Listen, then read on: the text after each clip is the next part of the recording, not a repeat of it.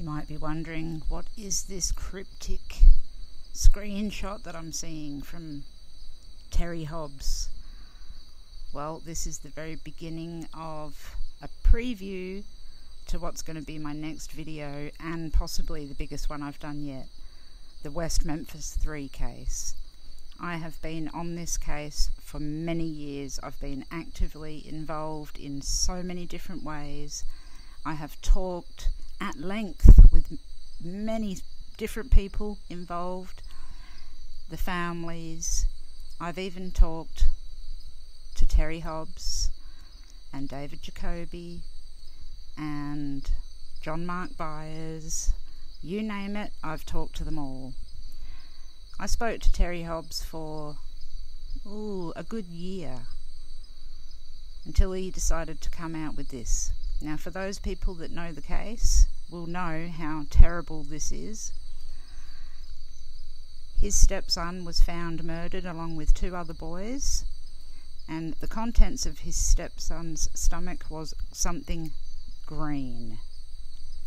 So it was as though he'd eaten something green before he died.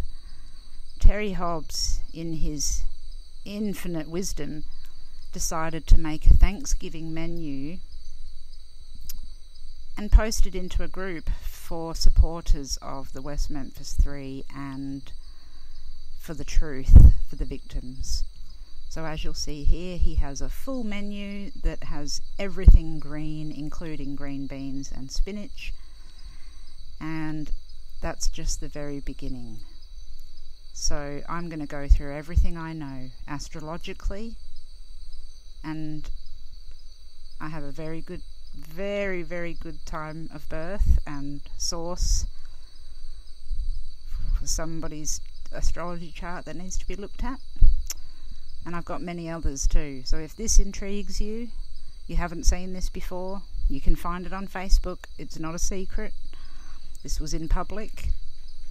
I'm going to show you this and a whole lot more, along with the charts and evidence and what I consider to be proof that the 3 boys that were charged with the murder of Stevie, Michael and Christopher did not kill them, and somebody that knew the boys did kill them. So keep your eyes open and ready for my next video, the West Memphis 3. It's going to be a long one. It'll be about an hour long, I imagine.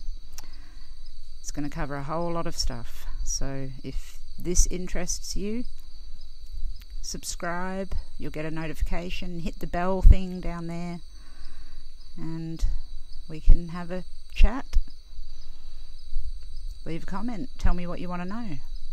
Okay, see ya.